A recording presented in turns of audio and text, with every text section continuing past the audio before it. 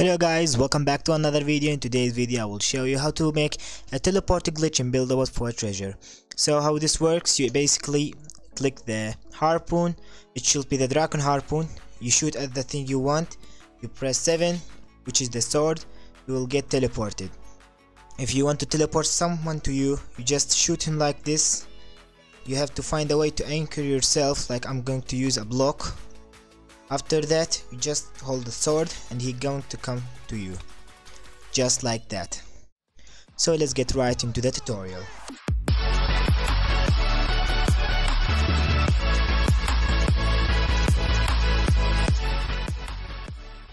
So let's start by ignoring the giant rat. After that, place a normal starter seat and sit.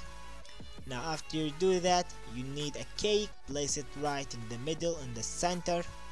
After that, you will need rods, any type of rod, you just need 3 of them.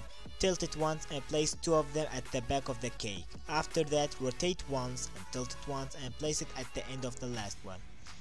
After that, you can take a dragon harpoon and place it at the end. I will be leaving a video down in the description on how to get it. So now you have this, you just have to take out a sword. Before you take it, you have to click on the harpoon just like that. Take out the sword, click on the sword, and the harpoon will just shoot like that and it will be connected to your sword. Now you can remove the seat and right click on the harpoon. Now after this, to use it, I showed you how to use it at the intro. You just click on the harpoon and click on the place you want, hold the sword and you will be teleported.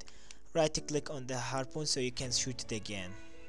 If you want to teleport someone to you, you have to shoot at him, then anchor yourself.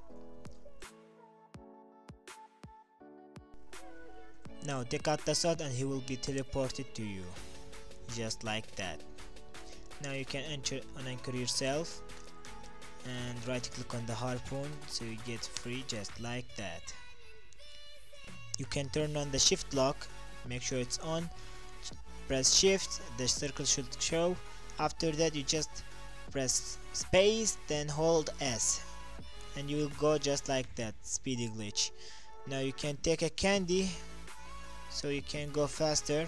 You just eat one and as you guys can see, it's a speedy glitch and also a teleport glitch. So the founder is Jay and his channel will be linked down in the description. Don't forget to like and subscribe. See you in the next video.